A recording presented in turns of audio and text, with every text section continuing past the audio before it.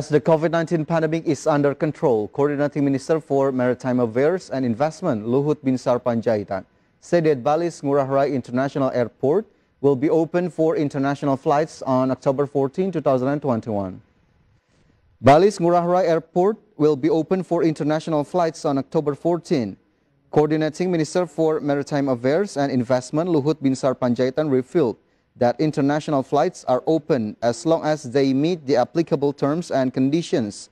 He emphasized that entry access was for several countries, namely South Korea, China, Japan, Abu Dhabi, Dubai, and New Zealand.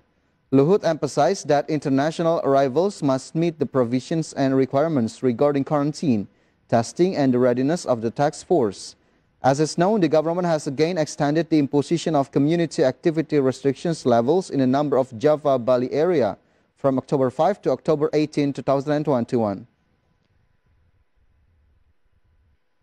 Bandara Ngurah Rai Bali akan dibuka untuk internasional pada tanggal 14 Oktober 2021 selama memenuhi ketentuan dan persyaratan mengenai karantina, tes, dan kesiapan Satgas.